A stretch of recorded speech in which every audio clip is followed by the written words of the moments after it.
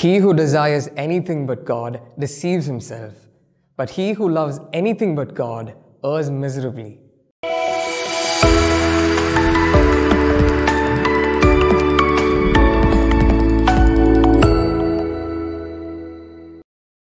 In today's Gospel, Jesus tells the Jews that when he would be taken away from them, they would search for him but will not be able to find him, and so they will die in their sins.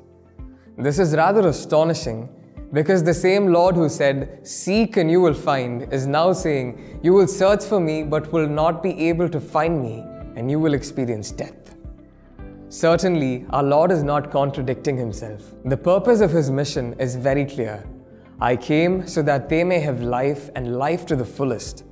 As St. John beautifully said, God has given his only begotten Son, so that those who believe in him may have eternal life.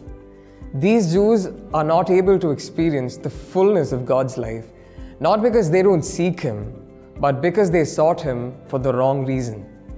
This applies to us Christians as much as to those Jews. We cannot experience the fullness of God's grace in our life if we seek him for the wrong reasons. Those Jews sought Jesus to kill him.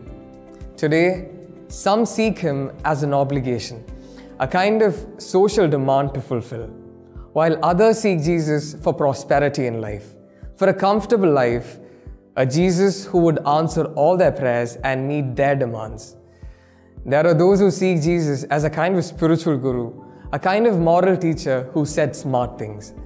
But if you notice, none of these people are in fact searching for the person of Jesus, but only for the things that he can offer them. When we have these misplaced priorities, we fall short of the fullness of life Jesus offers. So then, if our Lord were to ask you, "What do you want from me?" what would you ask him? Once in a vision, St. Thomas Aquinas heard Jesus on the cross ask him the same question. "Thomas, you have written so well of me. What do you want me to do for you?"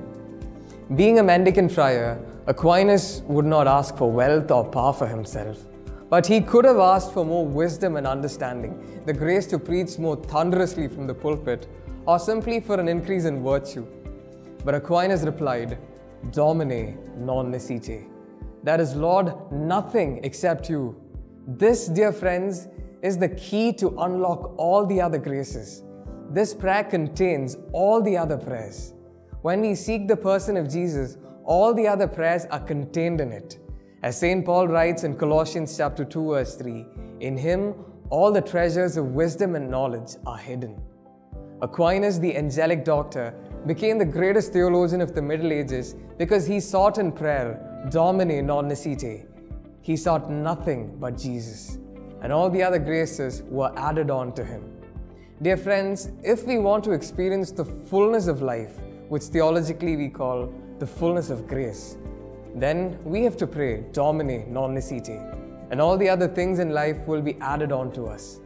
This is why St. Philip Neri beautifully said, "He who desires anything but God deceives himself, and he who loves anything but God errs miserably."